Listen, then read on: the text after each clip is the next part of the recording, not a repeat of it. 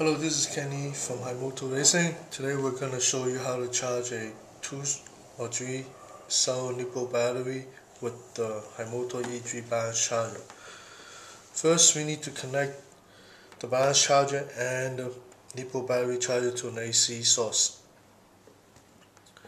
To test the balance charger, we turn on the power.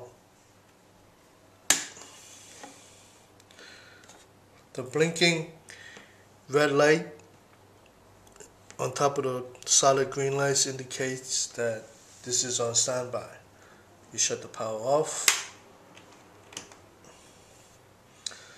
Next, we start to charge the LiPo battery. Then we will connect the balance lead of the LiPo battery into the balance charger.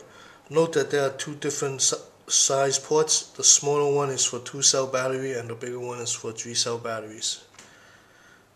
And we insert it. We turn the power on for the balance charger. Note that the red lights meaning that the LiPo battery is being charged, and when the battery is fully charged, the light will turn green.